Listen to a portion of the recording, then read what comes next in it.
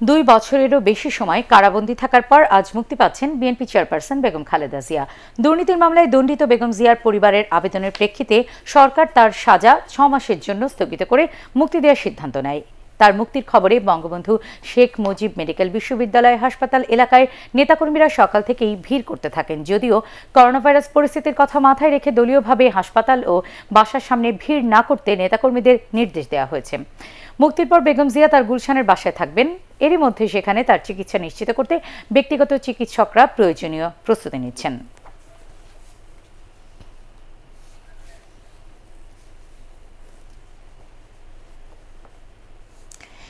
দর্শক, এই মুহূর্তে বঙ্গবন্ধু শেখ মুজিব মেডিকেল বিশ্ববিদ্যালয়ে আছেন আমাদের সহকর্মী মইনুল হাসান। আমরা এখন সরাসরি চলে যাচ্ছি তার কাছে। মইনুল, কখন নাগাদ খালেদা জিয়াকে মুক্তি দেওয়া হতে পারে?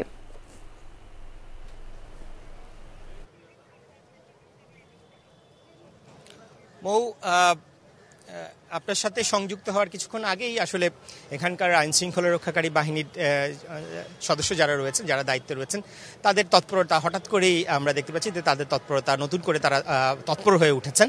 এবং আমরা যতটুকু জানতে পেরেছি কারা কর্তৃপক্ষের সঙ্গে কথা বলে যতটুকু জানা গেছে যে বেগম খালেদা জিয়ার মুক্তির আদেশ সেটি কারা কর্তৃপক্ষের হাতে এসে পৌঁছেছে। এবং আপনাকে যদি বলতে চাই যে কারা কর্তৃপক্ষের যেই প্রস্তুতি রয়েছে সেই প্রক্রিয়াটি শেষ হওয়ার পরে কিন্তু সেখান থেকে তার মুক্তির আদেশটি বঙ্গবন্ধু শেখ মুজিব মেডিকেল বিশ্ববিদ্যালয়ের যে প্রিজন সেলে, যেখানে 2 বছরেরও অধিক সময় ধরে বিএনপি চেয়ারপারসন বেগম খালেদা জিয়া অবস্থান করছেন, সেইখানে এসে পৌঁছবে এবং সেখানে পৌঁছাবার পরেই আসলে ওনার মুক্তির প্রক্রিয়াটি শেষ হবে বলে আমরা জানতে পেরেছি। ইতিমধ্যেই কিন্তু আইন শৃঙ্খলার সকাল থেকে বেশ ঢিলেঢালা ভাব থাকলেও কিছুক্ষণ আগেই কিন্তু এখানে আইন শৃঙ্খলা রক্ষাকারী বাহিনীর সদস্য সংখ্যাও বাড়ানো হয়েছে এবং এই বঙ্গবন্ধু শেখ মুজিব মেডিকেল বিশ্ববিদ্যালয় হাসপাতালের যে মূল ফটক সেটি কিন্তু বন্ধ করে দেওয়া হয়েছে এরই মধ্যে। এবং যানবাহন এবং সাধারণ জনগণের চলাচলের উপরও নিষেধাজ্ঞা আরোপ করা হয়েছে, নিয়ন্ত্রণ আরোপ করা হয়েছে।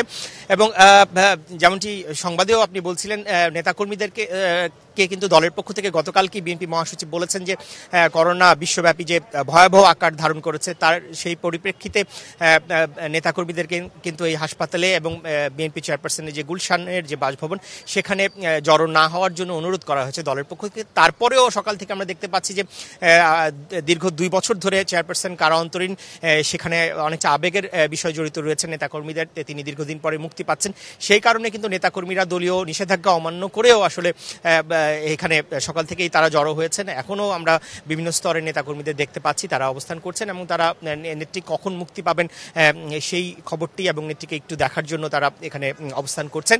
এবং আপনাকে জানাতে চাই, এখান থেকে কিন্তু বেগম খালেদা জিয়া সরাসরি তার গুলশানের যে বাসভবন ফিরোজা সেখানে তিনি চলে যাবেন এবং সেখানেই বেগম খালেদা জিয়া যে 6 মাসের শর্ত সাপেক্ষে যে তিনি মুক্তি পেয়েছেন সেই সময়টা তিনি সেখানেই অবস্থান করবেন বলে আমরা এখন পর্যন্ত জানতে পেরেছি। এবং সেখানে সামগ্রিকভাবে বেগম খালেদা জিয়া থাকার জন্য সমস্ত প্রস্তুতি শেষ করা হয়েছে এবং সেখান থেকেই তিনি তার চিকিৎসা কার্যক্রম পরিচালনা হবে বলে আমরা জানতে পেরেছি। মইনুল, আপনাকে ধন্যবাদ।